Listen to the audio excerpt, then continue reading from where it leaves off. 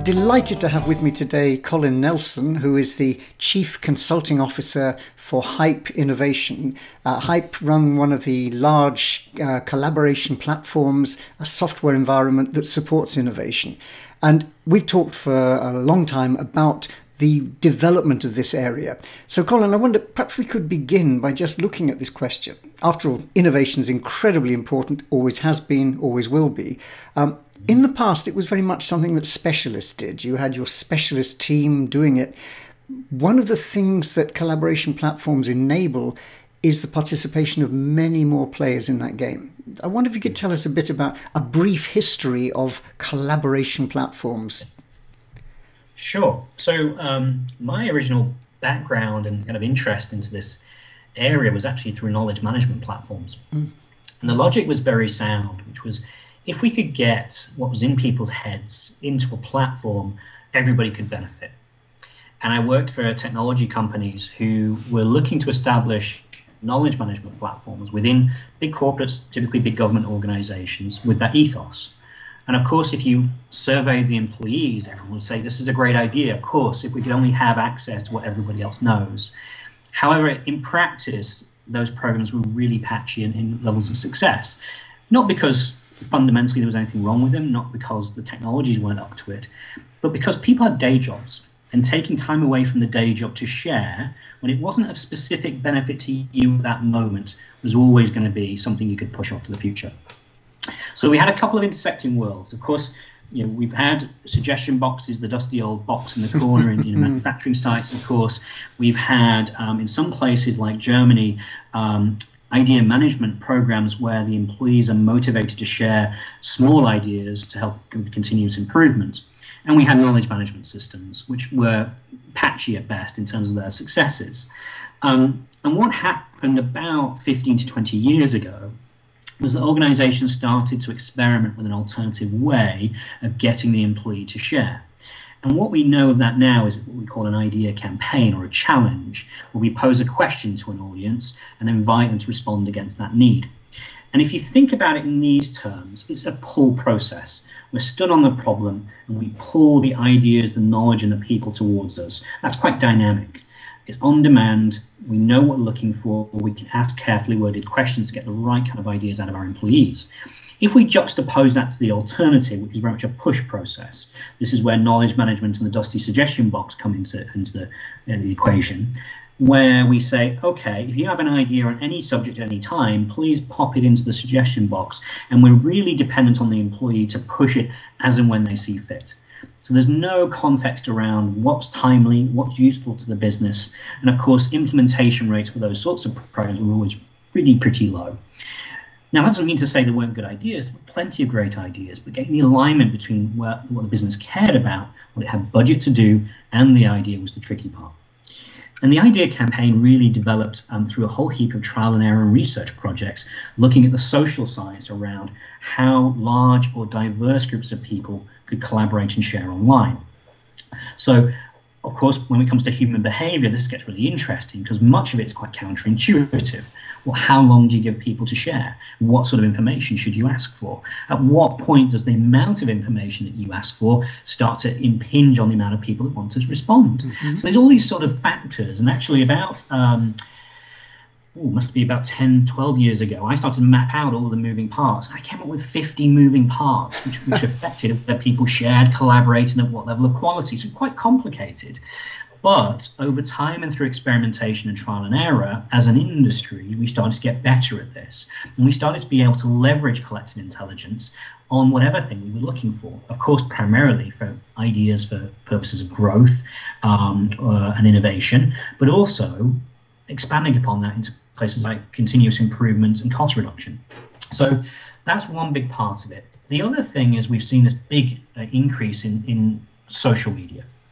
So the software companies building the idea management platforms with this pull process embedded in it, this campaign methodology, also could learn from the likes of Facebook and Twitter and LinkedIn and Instagram and so on and so forth on what kind of applications do people like to use.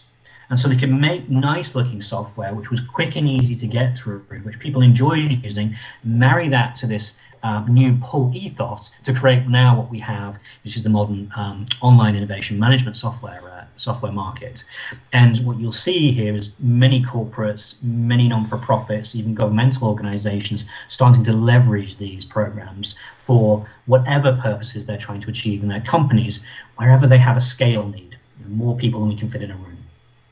That's absolutely fascinating, and I know there are many good examples now of companies that are doing this, or organizations in the public sector as well. I guess one of the things one of the questions it begs is, if you're then sourcing ideas, do they only need to come from inside your organization? And I guess not, and I think you probably know where I'm going with this. What about bringing in other players, other stakeholders like suppliers or customers? Yeah, so do we go outside the organizational boundary, often called open innovation? Of course, if we accept the principle that more heads are better than less heads, and we do that all the time, we run brainstorming sessions, we ask friends and colleagues what they think, we're always trying to get the best expertise and knowledge that's around us. If we expand upon that principle to say, I don't just want the best expertise and knowledge that exists within my network, but I am also interested in what the company has. At a certain point in time, you realize, well, we're not an island. We also exist with part of an ecosystem with suppliers, academic partners, customers, maybe consumers, and wider society. There will be ideas and innovations and creative ways of thinking that exist beyond our organizational boundaries that we could benefit from. So the maturity of an organization as it gets used to this is, yes, they often start inside, but once they see the value, they quite often start to step outside. And by far and away, the most popular use case and starting point for this is go to the supply chain. So your existing suppliers, the people with a vested interest in your success. So you can actually go and have a look online, if you like, at a program called AkzoNobel's Paint the Future. So if you just search for Paint the Future, you'll find it. And that is AkzoNobel, the paint company's open innovation platform for gathering insights and ideas from suppliers, from new startups, and also from academia.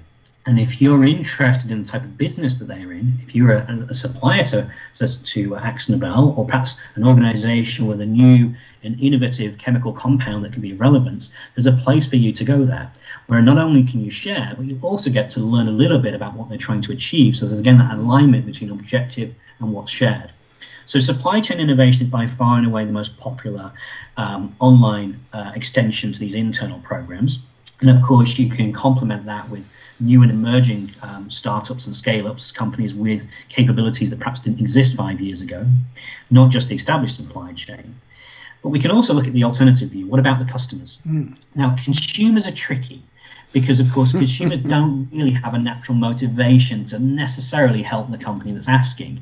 In some places, there'll be brand loyalty, but by and large, we don't see too many consumer-orientated programs. There are a few out there.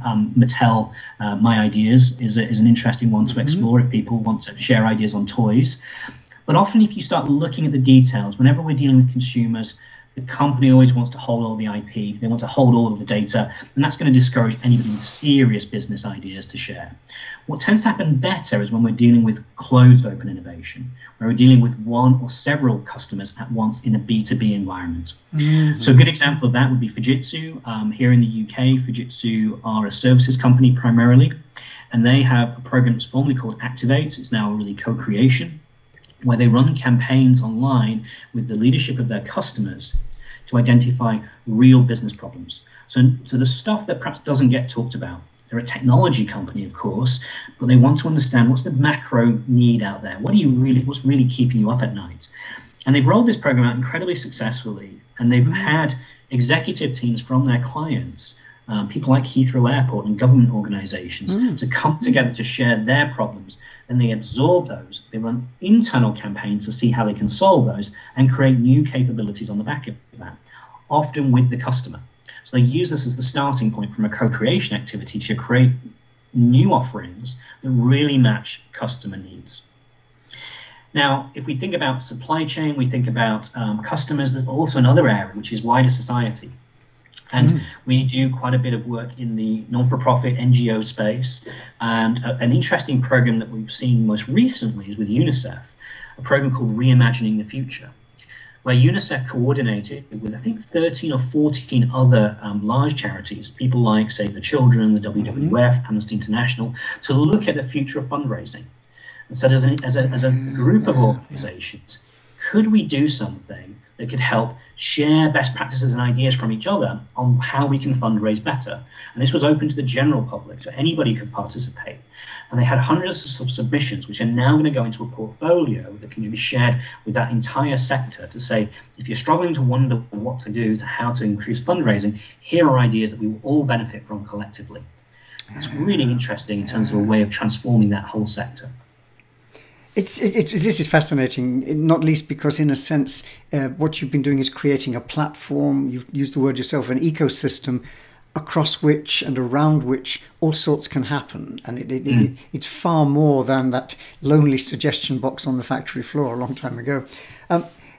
But that then raises a question in my mind. With just so much knowledge bubbling away in this soup of possibilities, you said you have a background in knowledge management. How on earth do you keep track of all of that? And how do you avoid reinventing wheels?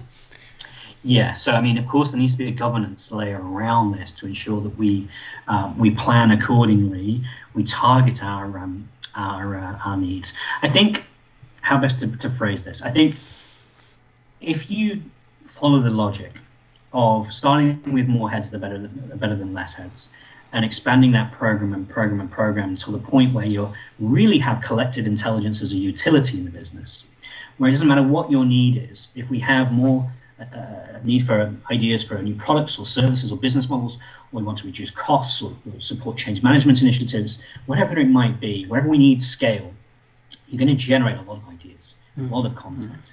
And some organizations talk about having 15, 20,000 different ideas in a database that they potentially can exploit and utilize as things change.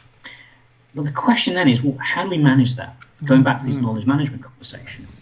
And of course, systems can identify trends. They can look at themes that are developed. But what happens if Division A generates an idea and it does so in a silo, but then implements it for great value, but the other silos don't know about it? How do we engineer that? Now, the most progressive organizations are putting in place what we would call innovation curators, people whose sole responsibility it is to identify opportunities for making connections between different knowledge groups, for saying this idea made it over here, maybe it can make it over there. Or this one just fell short over here, but in this division, in this area, it might be possible we could exploit it to a greater extent. So their job is to actually manage it and organize the data and start making extra connections across these complex enterprises. It's kind of a fascinating world to explore because, of course, it's always searchable. We can always go and find it, but it doesn't mean the right people are looking to the right things. Yes, yeah. No, I'm fascinated because it would be easy to caricature the availability of platforms as simply a version of the 1990s database where you just threw all the knowledge in and there it was, knowledge management. Clearly there's more to it than that. But I like very much the phrase curation because that does conjure this sense of understanding where it might be relevant, bringing it to the attention of others. I can see a sort of art gallery or museum curator in my mind as you use that. Exactly, yeah. But perhaps I could sort of push a little further. You mentioned a moment ago the social science behind some of this. And I guess we shouldn't forget that at the heart of this, no matter how much clever software there is, it's people. People are the ones with the creativity and the experience and so on. And bringing them together, you can amplify that. But in a sense, it's all about people. And it's a largely voluntary act. You don't have to give up your ideas. It's something you choose to do. I wonder if you could comment a bit about that awful word, but well, just in terms of it covering so much, but the culture that we need to create to enable successful collaboration and innovation. It's a great question. I'm actually going to take a slight step back from the word culture and move through it as we progress, because it's not actually just culture that has an effect here. It's also company structure. And of course, it's the targets and the objectives that an organization has, which need to be considered as a collective. So culture is going to affect, of course, the way in which people share and collaborate and how involved they get. But that's also needs to be considered in, if we're a very flat organization, where we have devolved responsibility, we're going to probably think about these things differently. Equally, if we're an organization that's thinking about long strategic innovation windows, maybe 20 to 30 years out, we're going to think about it differently than perhaps a fast-moving organization who can turn out a new product in 3 to 6 months. So these three things need to be considered in unity, because I mentioned earlier there's these 50 moving parts in terms of ensuring people share and collaborate. Well, of course, they're not the same in every company. There may be 50 different decisions we need to make, but the application of them is quite different. And of course, it depends on these three factors: culture, structure, and objectives. Now, some organizations will say, I don't think we're ready for this new stuff. I'm not sure our culture is ready. I've never found that to be true. What I have found to be true, though, is that the topics that you go after and how you go about this may need to be adapted depending on the organization's culture. So by and large, if we're a complex multinational with people in different locations, we're going to have to deal with it slightly differently. Your average American is going to be much more open to this kind of approach than your average Far Eastern employee, where perhaps they come from more hierarchical cultures, where they worry about what their boss might think a little bit more than your average American, or perhaps the leadership are less comfortable advertising their innovation problems more publicly, as they fear that it looks like maybe I don't know something.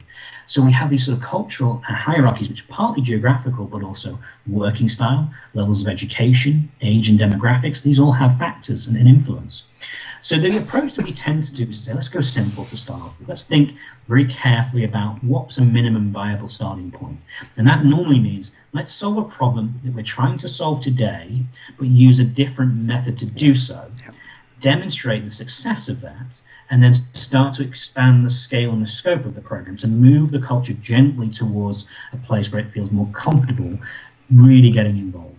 So that might mean let's make a small incremental improvement on something we're doing today. But because we need 100 people in this conversation, not 10, we're going to do it online. And when we don't explain the platforms to them, we just say, we need more people than we can fit in a room for this conversation, so we're going to use an online tool. We don't explain brainstorming sessions. Let's not explain idea management systems either. Let's do it rather than trying to present it too carefully. We do it by stealth. And of course, once people say, I get this now, I can suddenly be in concert with my colleagues in South Africa and in Russia and in North America. Suddenly, I can have conversations that weren't possible before. This is great. Let's do more of this. Let's start solving other problems at scale. And of course, as the culture becomes more comfortable and used to this method of working, just like we're used to email or many other systems, you can start to expand the scope of what we do. Now, if we introduced a conversation that said, let's look at the future of our business for 30 years on day one, people might be a lot more reticent because they have very little confidence that the business can carefully implement what's being shared. They're not going to see that. They're going to be left the company very little motivation for that. But if we do something much nearer to home where they can see the reaction, the implementation path, and hear about that much more quickly, belief goes up.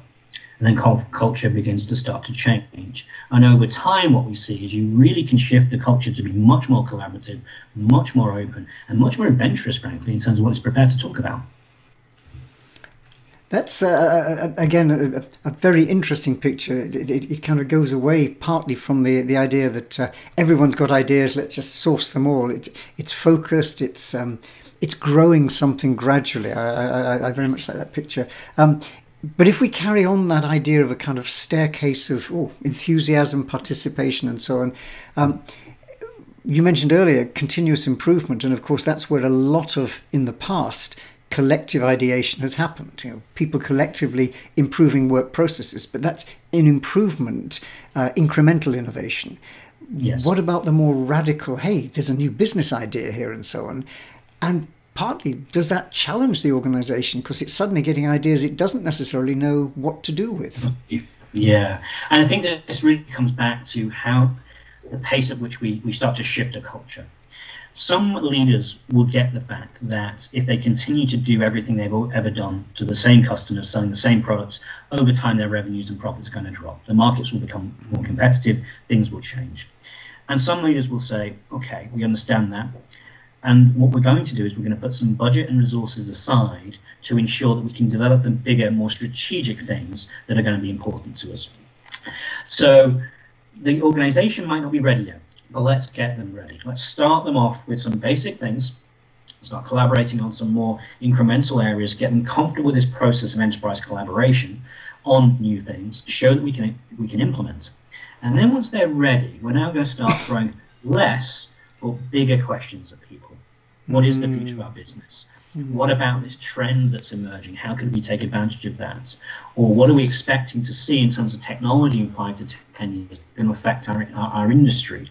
And then sort of looking at that portfolio of ideas, not in this case of saying, this is brilliant, let's do that, but as a portfolio. And we say, okay, of the portfolio that we have in front of us, which of these seem to be the best range of options for us to explore with that budget and capacity that we put to one side? So we have this concept of an innovation active portfolio and an innovation shelf. The stuff that we actually park is because we don't have capacity to do everything. And then continuing that more incremental stuff in parallel to continually show for the results, outcomes, build belief, whilst in the background we're also developing these bigger strategic things, which of course are going to take more time, require more development, and many employees might not even see during their lifetime within the company. But we build permission and confidence in the organization. This is an acceptable way to work, and everybody's going to benefit if we work together in this way. What's interesting to me about this is it sounds like a very attractive but strategically led thing. So in a sense, it's where are we trying to go, and then how might we best mobilize as many minds on the job as possible. That kind of is a controlled state. We're just at the moment having this interview in the middle of an incredible pandemic, something which has absolutely rewritten the rules of the game, and we don't know where it's going to end. We certainly need a lot of innovation, and thank God we've had a lot around vaccines and ventilators and all the other stuff. But in a sense, if ever there was an occasion when we needed the kind of collective intelligence, it's right now. I wonder if you could comment a bit on the role that platforms can play, and indeed the role that collective intelligence can play in dealing with those unexpected but huge strategic events. Yes, it's been fascinating, honestly. Different organizations have reacted in different ways, but we surveyed our clients to find out what is it you've actually done since COVID hit with your innovation programs. And of course, some big strategic stuff had to be paused because other really urgent things needed to happen. But what some organizations have found is, well, now everyone's working from home, we're really struggling to collaborate. We're not getting the benefit of these small focused conversations anymore. So in many cases, these collaboration platforms see massive increases in usage. Some clients speaking to me about 3 or 4 times increasing in terms of the amount of campaigns and engagement that they're seeing, but on a broader range of topics. Of course, COVID specifically, and this current pandemic, has also steered what people have been focused upon. So the initial reaction was emergency planning related. It was, right, what do we need to do now just to keep the lights on? Given this incredibly unpredictable set of circumstances, how do we ensure that the business continues to operate in a meaningful way?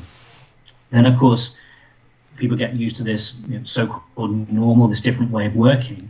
And then it became more about, okay, we've reacted to the initial panic. How has this changed our customers? How has this changed our clients? What is their world now? Do we still have the right portfolio of capabilities to serve those groups? Or do we now need to innovate our own business model simply because our customers' environments have changed? Not just ours, but theirs have changed as well. And as we begin to transition out of these sort of lockdown situations, we've seen a sort of a third set of conversations happening using these platforms, which are, we made lots of changes during this period, some of which we liked, some of which we didn't like so much, but were necessary. Are there things and changes that we made that we actually now want to keep? Because we got permission to ask these really tough questions. In a very practical sense, this could be offices saying, do we actually need all of our employees in those offices, or were we able to operate just as effectively with people working from home? These are sort of bigger fundamental questions that perhaps never would have been asked if these circumstances hadn't presented themselves. Of course, there were sort of more tactical things of, all right, could we shift our manufacturing to now create, protective clothing, or can we create, hand sanitizer? And we saw lots of that as well. And in certain engineering companies, we saw things really tangible, like how do I operate that piece of machinery without touching it? And create something online which allows me to have multiple people using the same piece of machinery without any of them touching it. So really fascinating tactical problem solving using innovation tools to help make this palatable and workable.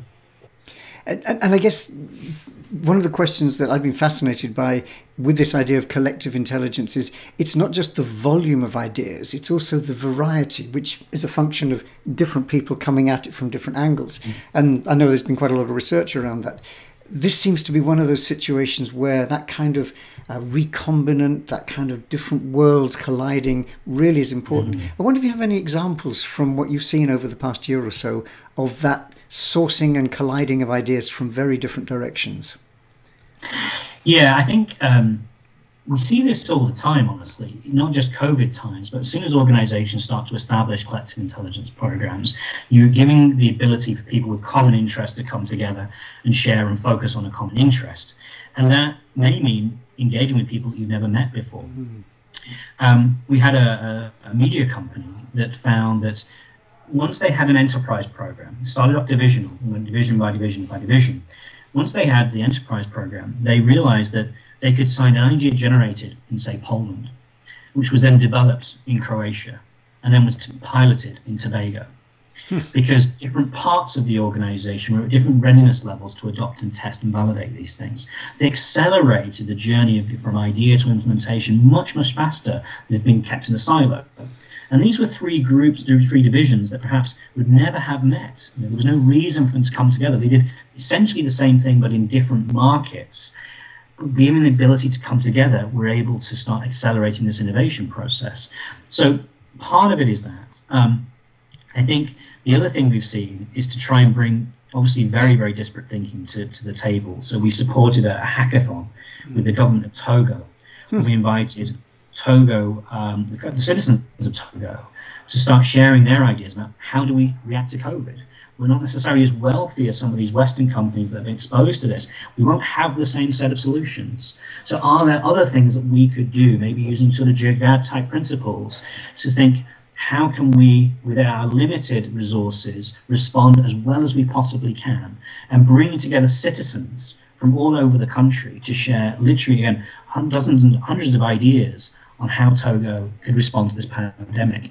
Again, this would never have happened without the pandemic and without the experience of these sorts of platforms, but hugely beneficial, and it created us to the portfolio of activities that government of Togo could implement to really make a tangible difference and hopefully save lives.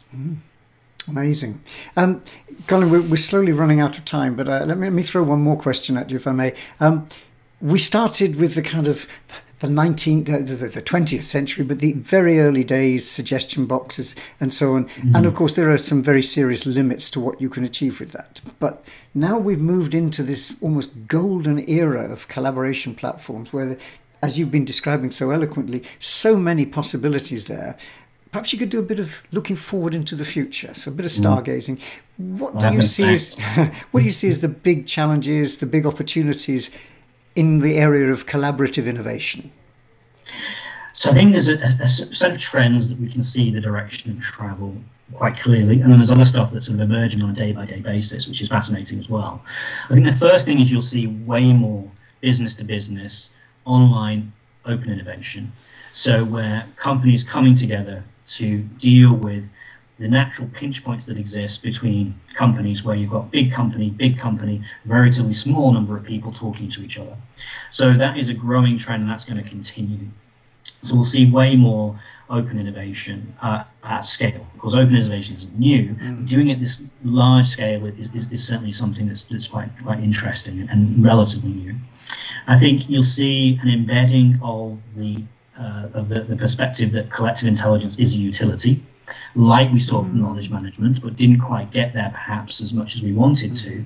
But I think as organizations progress, they're saying, okay, this isn't just ideas for innovation, this isn't just ideas for cost saving, this is collective intelligence as a utility. And it should be treated like we treat email and other databases and other utilities that we have, that we tap into as and when we need them. I think in terms of leadership, in companies, what you begin to see is a higher level of knowledge and understanding of what innovation can bring to an organization. I'm sure you'll share this perspective. There are a lot of executives, they're still quite naive about what innovation is, what expectations they should have for innovation departments, how they should measure innovation, the progress that their teams make. And I think the more that happens, the more that we do, the more the industry expands and shows impact, the more you'll see an educated leadership starting to emerge about realistically what do we do with innovation, as opposed to just throwing it away after a couple of years because it hasn't generated something magical that perhaps we might have hoped with. So I think that level of knowledge is going to be interesting as organizations mature. I think the other area that's quite interesting is bringing together the big and the small. So certain sectors, think about financial services, think about the legal sector and legal tech, think about the pharma sector. They're often very dependent on small emerging companies to be the vehicles for innovation. So if a big bank, I'll have a group of people that look to venture with fintech type companies. And what we'll see, I think, is a lot of that work going online. Organizations starting to organize the process of engaging with these third parties, maybe automating some of the assessments of those third parties, looking at them in terms of sustainability, maturity, venture prospects, and doing a lot more of that automatically, and bringing together the many small companies with the interested larger companies online at scale, because the manual process doesn't scale very well, and I think it's creaking already at the seams. So we're starting to see that emerging as well. But I think that's a set of really interesting trends, way more business to business open innovation, and even to the point where you may see ecosystems of companies coming together, especially in the areas of things like sustainability. So if I care as an organization about whether my company is sustainable, I have to care about whether my suppliers have sustainability at their heart as well. But what about their suppliers? Now, these are conversations that are difficult, but if we have the ability to bring a supply chain together to have those conversations, that gets really fascinating. So you'll see more networks and ecosystems coming together on topics where there's common good. So yeah, collective intelligence and utility, way more business-to-business open innovation, more highly educated leadership function around innovation, and of course this integration of the small to the big. I think that's going to happen over the coming years. That's a lovely optimistic note to end on. I have to say, from a personal point of view, I've been in the game a long time, and not least I spent a lot of time in the 1990s on total quality management. And I guess what was fascinating about the quality revolution was that quality moved from being a small thing that was done by a few specialists to something that everyone took a part in. And yeah, what you're painting here is a picture and some of the tools to enable us to move to what you could loosely call total innovation management. So thank you for the optimism, and thank you for some wonderful insights, Colin. I think people can also find some case examples and more information on the company website, and I'll make sure I include a link. But for now, Colin, thank you so much for your time. You're welcome. Thank you, John.